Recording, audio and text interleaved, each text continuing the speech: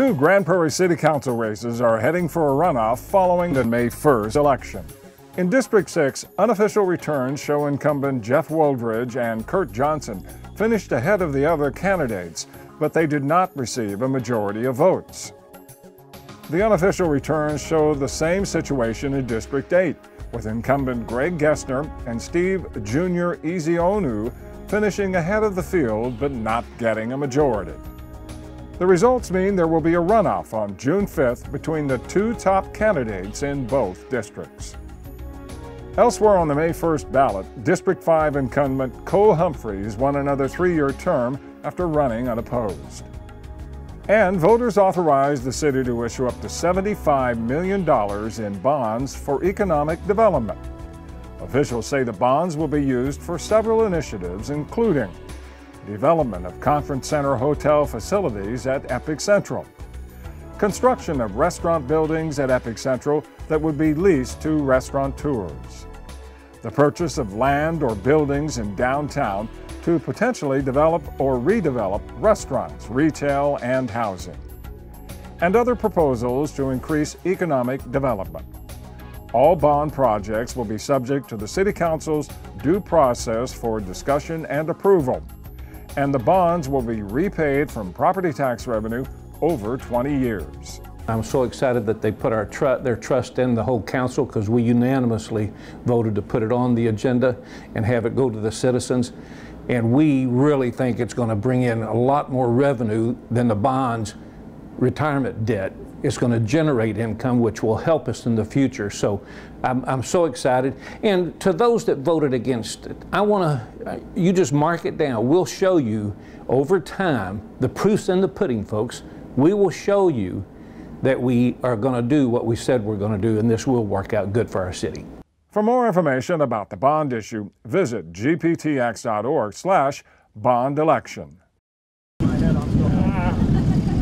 95-year-old James Parsley is heading into the wild blue yonder one last time.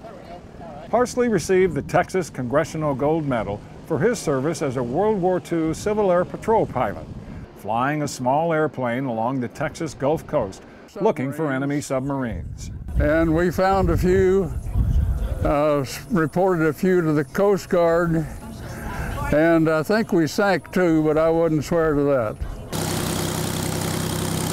On Thursday, Parsley climbed into a cockpit for the first time in many years.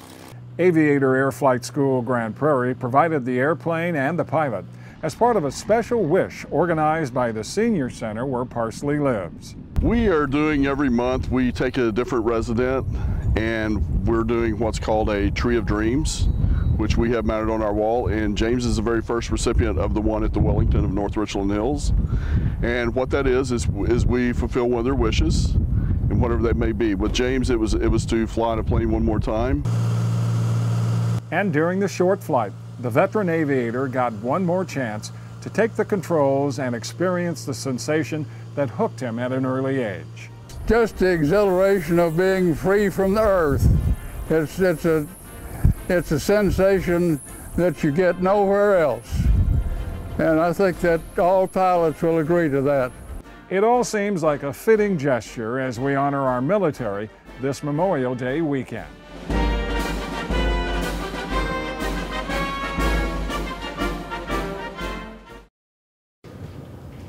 The Grand Prairie Libraries are pleased to announce that they will be expanding their hours for customers. A new schedule for the city's 3 library locations will go into effect on Saturday, June 5th. Well, this is a big news for this summer, because as we're moving through the pandemic, we're going to expand the hours at the Main and Warmack libraries. Both buildings will be open 11 to 5 on Saturdays now. They'll be open Monday through Thursday, 11 a.m. to 8 p.m., and Fridays from 11 a.m. to 6 p.m.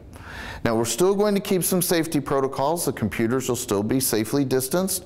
We're not opening up our kids' play area yet, but you're going to be able to come to the library more often, and certainly on the weekend. In addition, for the first time in a long time, library staff is preparing to host an in-person outdoor event to kick off their popular Summer Reading Club program, which will be on the same day that the new hours go into effect. We're really, really excited to have safe in-person outdoor programs this summer because a lot of our young patrons, they haven't been to a big outdoor program or a big in-person program in well over a year. So this is going to be really great. We have our summer reading club kickoff on Saturday, June 5th, and it's going to be from 10 a.m. to noon. We're going to have outdoor crafts and activities, and they're going to be running around. We're going to have music, and they might even to meet a few of their favorite heroes. So we're really excited about that.